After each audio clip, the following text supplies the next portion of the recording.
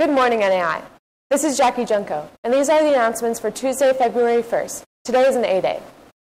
College Information Night will be held in person on Tuesday, February 8th, 2022 at 6 p.m. in the Nash Auditorium. This evening is catered towards students and families in grades 9 through 11 who are planning to attend a four-year college or university. Guests will hear from the University of Pittsburgh, Michigan State University, Slippery Rock University, and Carnegie Mellon University as they introduce their individual colleges and discuss hot topics in admissions. Attention goal students. February's mandatory monthly meeting will be held this Friday during morning homeroom in the auditorium. Please see your goal teacher with any questions.